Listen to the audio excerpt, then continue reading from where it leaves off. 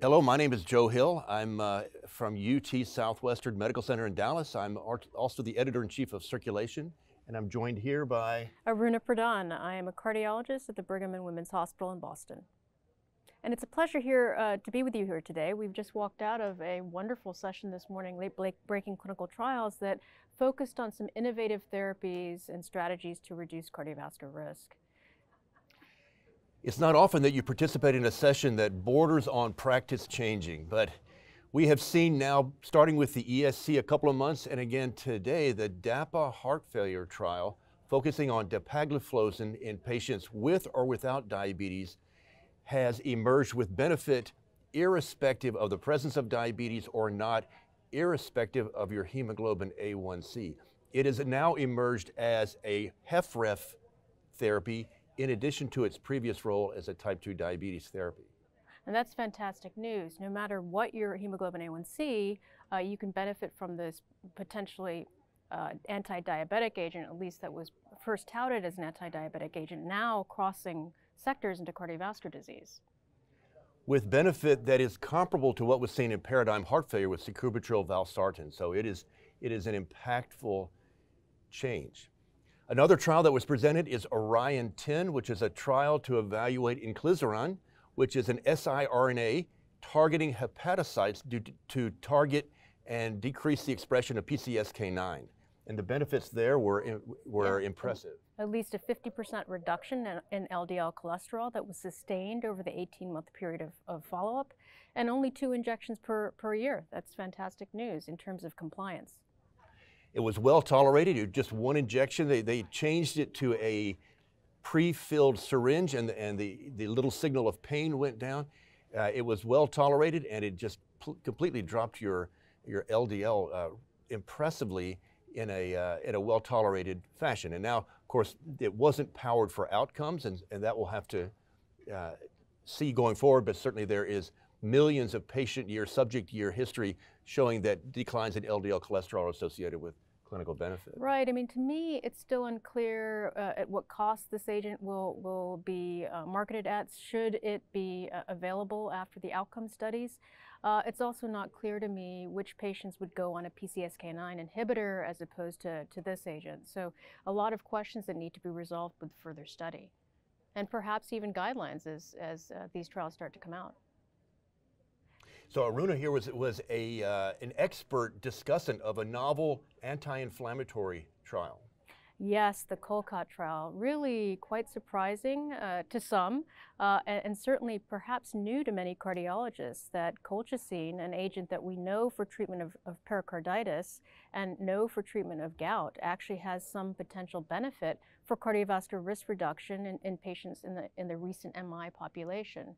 So overall, this therapy appears to have its mechanistic effect in a similar way to canakinumab in the CANTOS trial, which was certainly the proof of concept study in this area.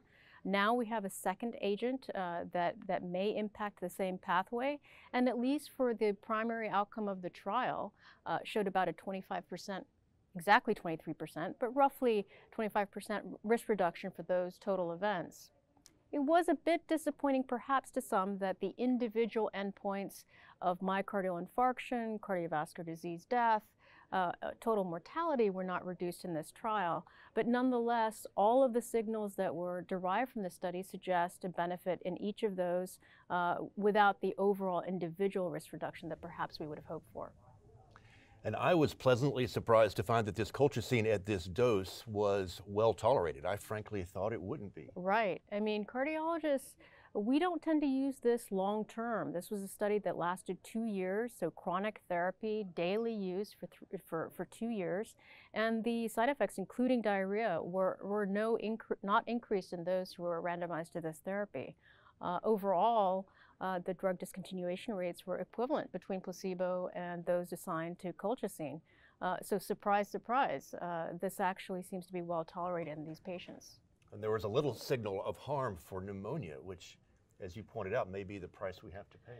Right, absolutely. I mean, you certainly in these anti-inflammatory trials, those that modulate neutrophil activation, those cellular elements of the immune system that act to combat infection, you do worry about increased infection rates. And in this trial, there was an increased risk of pneumonia, but the other severe infection outcomes were not increased. So I think that's reassuring. I think it's also reassuring that the pathway that's being activated is in fact an inflammatory pathway. So exciting developments in inflammation. And the last trial that was presented is an epigenetic trial presented by Kaushik Ray from the UK, focusing on an inhibitor of bromodomain proteins. You may know that epigenetics, of course, is the governance of gene expression without changing the gene code, the nucleotide sequence. And there are epigenetic writers and there are epigenetic erasers, and this bromodomain proteins are epigenetic readers. These are the proteins that read the epigenetic code and impact gene expression. There is phase 2 trial suggestive evidence of clinical benefit here, and so these investigators took a high-risk population of patients who had a prior ACS and type 2 diabetes and exposed them to a drug called apabetalone, which targets these bromodomains, with the hypothesis that it would decrease a composite of multiple events. In fact, it did, but it did not do so statistically significantly. The trial in the end was neutral. It did not achieve its primary endpoint. Which is a bit disappointing, but I think that looking at, from a statistical perspective, the p-value itself has been under a lot of criticism recently as perhaps not being the metric by which we should assess efficacy and even benefit in these trials. If you look at the survival curves, they did diverge, and they were very supportive of a potential benefit. Could a larger study have given them the endpoints that they needed? Perhaps. As was commented on by Swati Shah, the concern is how do you enroll this many patients into this type of trial with the inclusion criteria that were used? The event rates were less than the investigators anticipated, so in the end it was underpowered, so the jury is still out, I would say. That's right. But it was an amazing session. The room was packed. It was standing room only by all means. People were seated on the floor, and it was an exciting session. Yes, a good time for science at the American Heart Association. Looking forward to what else is coming the next few days. It's an exciting meeting. Yes.